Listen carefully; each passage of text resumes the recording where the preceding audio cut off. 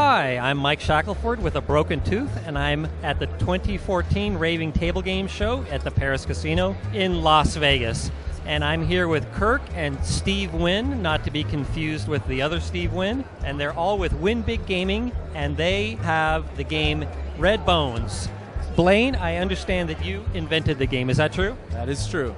Okay, can you tell me more about it? Tell me the gist of the game. All right, so when I came up with the game, I tried to draw a line between craps and roulette, and I've noticed that a lot of players are afraid to play craps because it's hard to learn, and a lot of players play roulette because it's easy to learn, so I wanted to make a game somewhere in between. Any shooter that wants to play Red Bones must first place a bet on the king.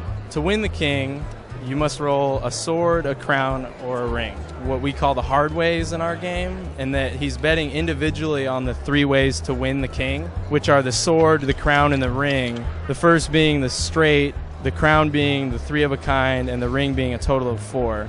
Each of which becomes more of a payout because they're harder to hit.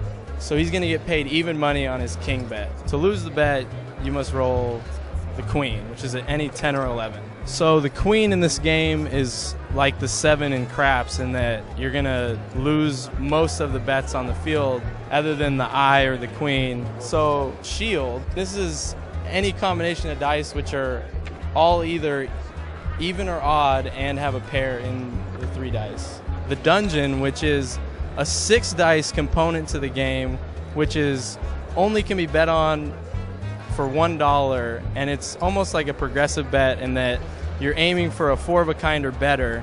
If you can manage to roll 6 sixes, you'll get paid an astounding $10,000. Okay, sounds good. So is this a one-roll game, or is it like craps where there's a lot of rolls?